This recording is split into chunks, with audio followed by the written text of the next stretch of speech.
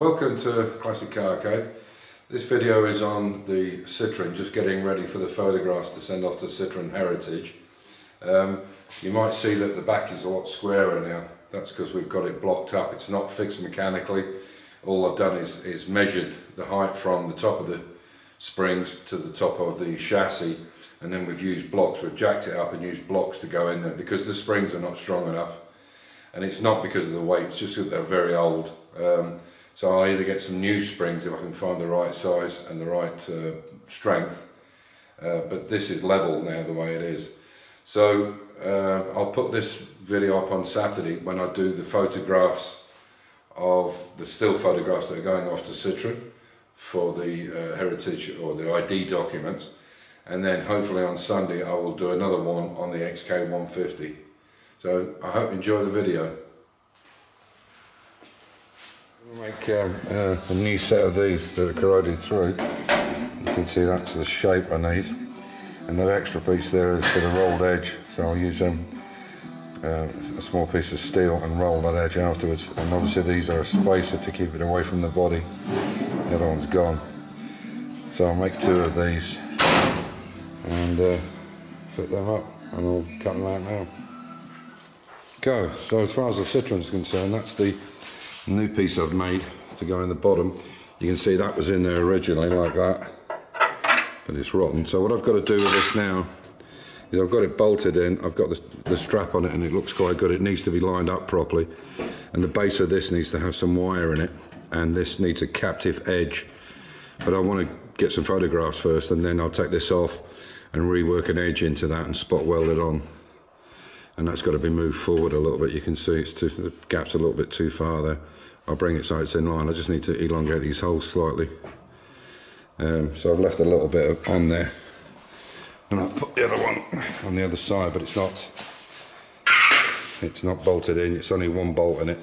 But you can see how this is here.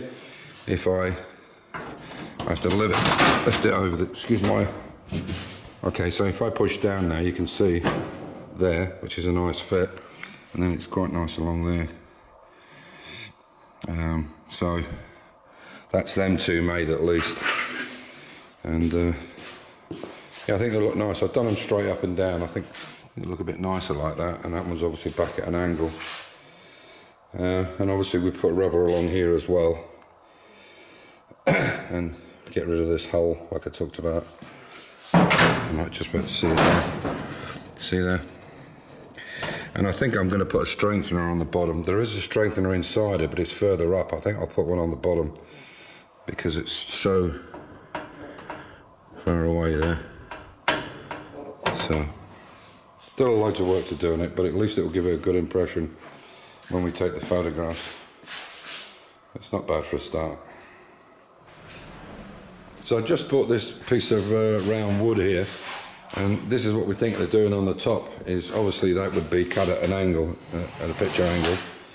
But what do you think? I think the first impressions. And what we do is I'd use a router and route in here, so it actually slid over the top of that. And we would then, Amir was just saying, what we could do then is actually tighten it. We'd drill a hole under here and wherever. And we just drill it up and catch it from underneath, so there's nothing on top. But I think that'd look the nuts. That'd finish it off real nice. Anyway, let me know what you think. Okay, so I've cut this one down now, and everything's in place. You can see there's the, sorry, let it focus this. There's the extra one inside, and the same one there. And then what we'll do is we'll put some foam in here before we put the wood on the outside. And we have some other plans where we're going to put round wood on the top, and we'll drill them from underneath and secure them so you don't see any. So, well, that's all secured. Pop this into place just now.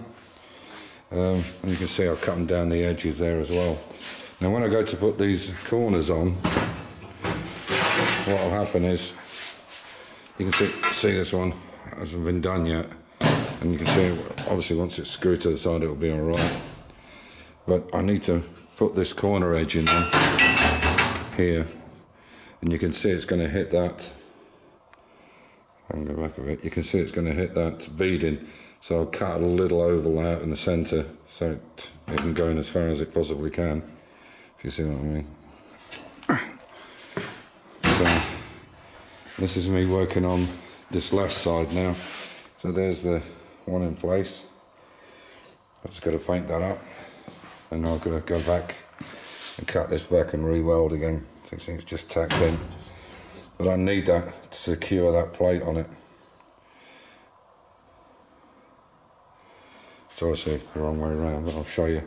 So to get that plate flush, that's the only way. I'll just be able to screw it down here, and I need to make sure all the welds are off as well. So that's what I'm doing now, because we need the triangular bit to meet up against here, but this for the plate to secure against. So there we go, another bit done. Well, the back one's done. I've got to do this one, and then I've got to do the other side. And when I eventually take the bed off, I'll do the back plate as well, because obviously there's a plate to go on the back of that in between the cab and the pickup bed.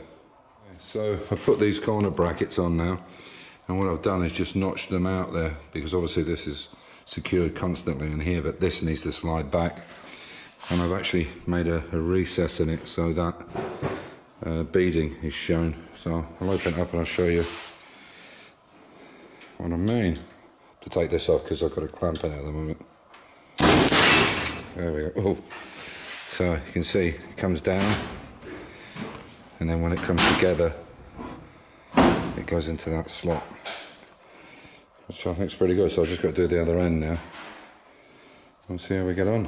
I think that's going to work well. So that's that side done. All the corners are done on that side. The corners are done on this side as well now. Basically all I've got to do is make this bottom piece, which I'll do tomorrow, which goes around these corners here. You can see where they rounded the box section, and make that bottom piece.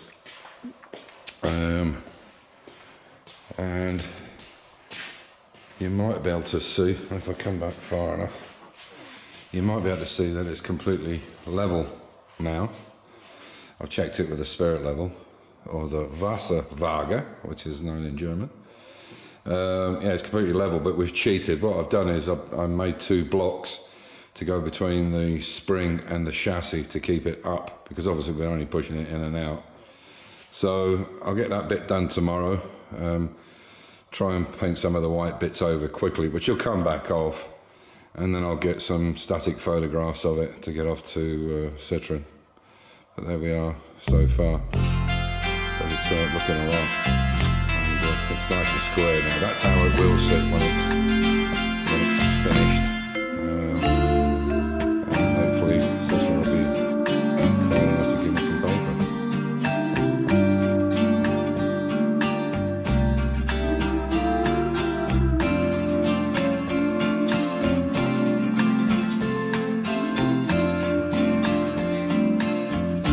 Questi giorni quando vieni il bel sole,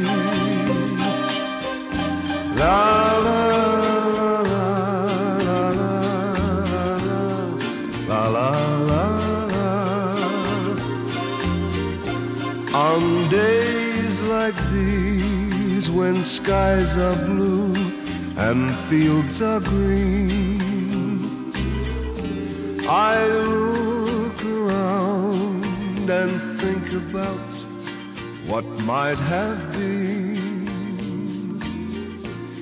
and then I hear sweet music float around my head as I recall the many things we left unsaid. It's on day